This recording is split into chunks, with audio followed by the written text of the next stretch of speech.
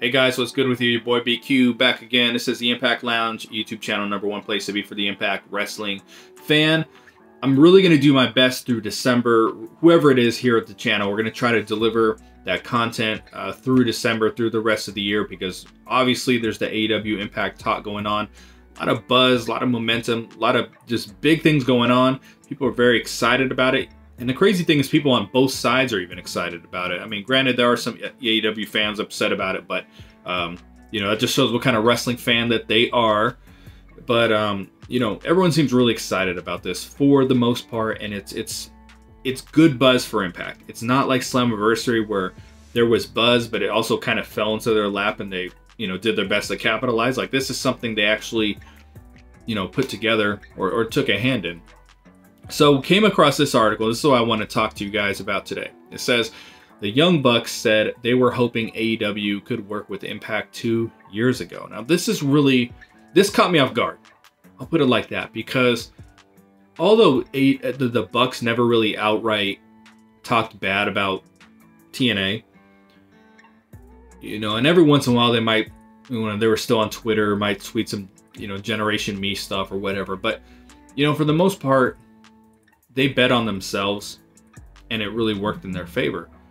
And things didn't like really work out with TNA when they were doing the Generation Me thing. They wanted better for themselves. You know, I have heard them talk in interviews. You know, they thought they were capable of more, capable of what Impact was giving them, or TNA. And you know, they bet on themselves, and they won, and they became one of the most popular acts in the world. And they really carried Ring of Honor for a while. I'm not a big Young Bucks fan. I'm not gonna bullshit you.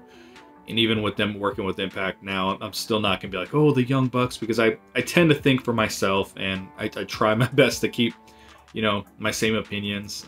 Granted, opinions change, but I'm not a big Young Bucks fan. I'm just not. So sorry if you are, cool. But this is something that I'm gonna read what they said. It caught me off guard because I just didn't think they ever really genuinely had interest in working with Impact. Now, when Hardy was around, they were gonna, you know, they did have a plan in place where Hardy showed up on Ring of Honor, and then they were gonna come, the Bucks were gonna come on Impact, and that would have been big. Impact needed that big time at the time. So I'm gonna read what, let's see, I don't know who said this, whether Matt or Nick Jackson, but I'm gonna read it. It says, 2 years ago, this is something we brought up and wanted to get going. For whatever reason, it didn't work out. I don't know if it was more on our side or what. We just couldn't get everyone to agree on what the creative would be. But when we were stopping at all the indie shows, that was one of the suggestions we had. What if we showed up in Impact? This is something we've been whispering in Tony Khan's ear for 2 years. We're all about collaboration and partnering with everyone and working together. Even with Ring of Honor, we got the Hardys to come in when they were in with Impact. This is something we truly wanted to do for a very long time. Finally, the timing was right, and we got it done. It's still so early, and all of us collectively don't know what it means. We're still dipping our toes in it right now, and we'll see what we get out of it. There are immediate plans that I can't give away right now. My dream, if I had it my way, is the possible dream matches. How can you not jump ahead in fantasy book? You also don't want to get too ahead of yourself. Are we going to do that stuff? I'm not sure yet. We're still in the beginning of this, but there are some big surprises coming, and I'm really excited about it. So here's the thing I want to really hammer home about this. The Young Bucks are probably the most successful independent act in the history of pro wrestling, of someone who didn't go to WWE. What they say to their fan base is like the gospel. And when they're excited about the possibilities with Impact and the stars and the town over there, it's going to bleed over into their fan base and create positive momentum towards Impact. And what I like is seeing a lot of these wrestlers on both sides being excited about it. You know what I mean?